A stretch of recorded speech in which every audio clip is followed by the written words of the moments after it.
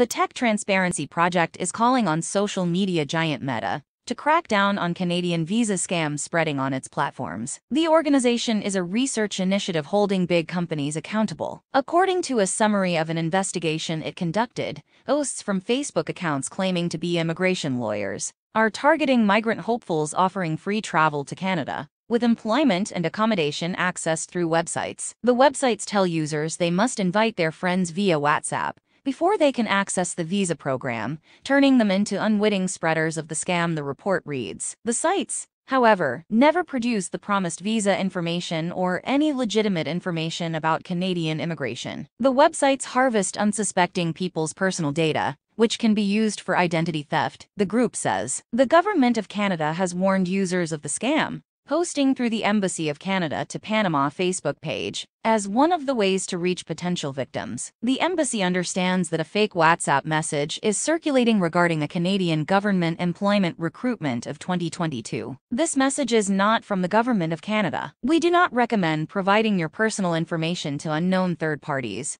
the translated post reads. According to TTP, Meta is fully aware of these scams and doesn't appear to be taking any action against the posts, violating Meta's own policies against fraud and deception. According to TTP, Google seems to be playing a role in allowing fake visa websites to use analytics and advertising tools to collect more data about people and profit off page views. In a post about its investigation, the TTP shows identical-looking Facebook and WhatsApp posts advertising fake visas in groups for migrants from Central America, South America and Africa. The posts state that Canada is recruiting more than 450,000 migrant workers and promise finance, travel, free housing, immediate work permits, and legal assistance from the Canadian government for all migrants over the age of 16, the report by TTP reads. Before the fake website opens up, a box directs users to send the information to at least 15 other people. TTP translated one site from Spanish saying,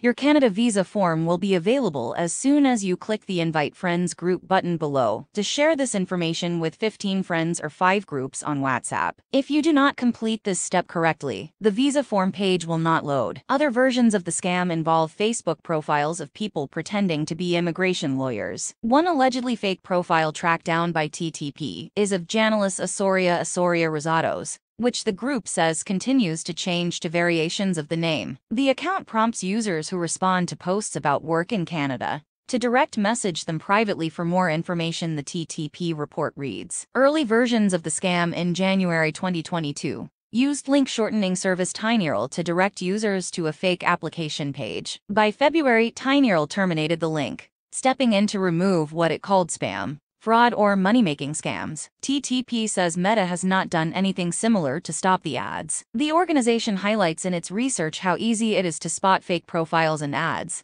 citing Meta could easily remove them. The Canadian visa scam is notable for its brazenness. The same accounts post identical misinformation messages over and over, the TTP report reads.